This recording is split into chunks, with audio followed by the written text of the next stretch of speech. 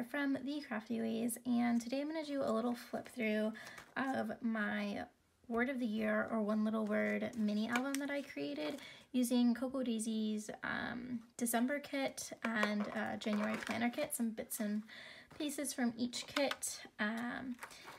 So I started and I put this like vellum on there just as kind of a cover, and this is actually not a Cocoa Daisy sticker. I had gotten it from Hobby Lobby and I just think she's so cute.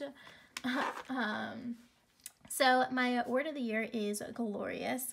So I created a cover page that's focusing solely on the word and the definition, which I just Googled and just jotted it down and added some stickers. I absolutely love the Cocoa Daisy rub-on stickers.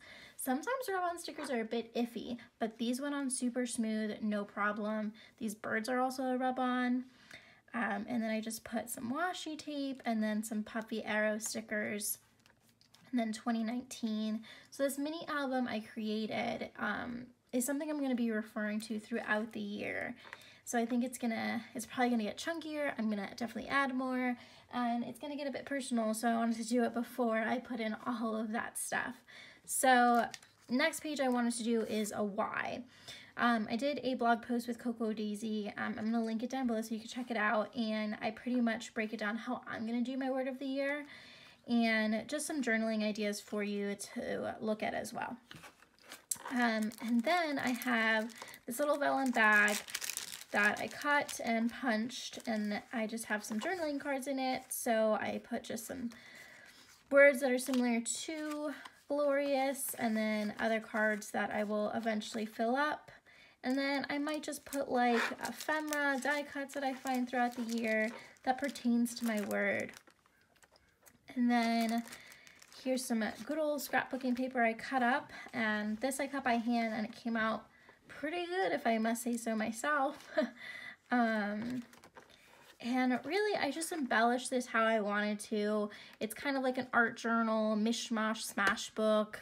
It's whatever you want it to be. What I love about this mini album is that there's no rules. I have some journaling there that I don't really want to share. So I like how I can go out of order, and it's really whatever I want it to be. So I cut this, added a little leaf, and I love having like different shaped paper, different sizes. And then here I put in one of those clear pockets, and again a journaling card. And I can add anything I want in there. And then here I did some of the circle die cuts. I just wanted to break down the shapes and see what I can do throughout the year with it. Here's another pocket card. I mean, not pocket card. One of the vellum envelopes, and this one is open, so I don't think anything's really going to go into it. It's more of a decorative element, and I did some stamping on it, added the acrylic words, start fresh, and I added the washi to make it pop more.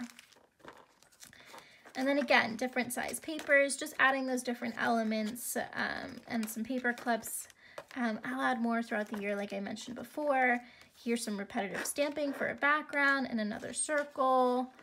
And then just some more journaling cards to fill up and reflect on my word glorious.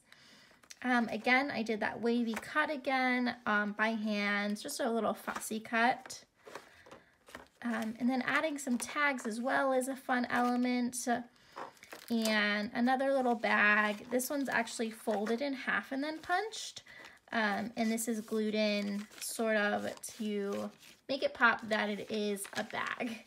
And then some stamping I did, and I did this with the Cocoa Daisy silver stamp, that silver ink that came, which is absolutely gorgeous, and I paired it with a black to make it pop more. And then I put a tag in between just to break it up. And I had some scraps of paper that I just mishmashed together and glued. Again, there's no rules in this mini album. It's whatever I want it to be. I may even add some paints in it. So I think it's a lot of fun. And then I did the same thing here, and I did something different here. I had some of this leftover vellum that's on the front, and I loved the pattern so much and didn't want to toss it. So I created this flip type of thing. I don't know what I'm going to put on here, but I love adding dimensions and things that you can play with within a mini album. So yeah. And then again, so lots of pockets, lots of interactive things that I have in my album, which is what I really enjoy. And then again, here's the die cut from Cocoa Daisy, and I just did some watercolor onto it to add some color. So that is what I have so far for like the bare bones of my mini album. Again, check out Cocoa Daisy's blog post that I did so that you can see what else I'm going to plan on adding in here. And perhaps whenever I finish, I'll definitely share it. But yeah, this is just how I'm tackling my word of the year. Of course, you can do it however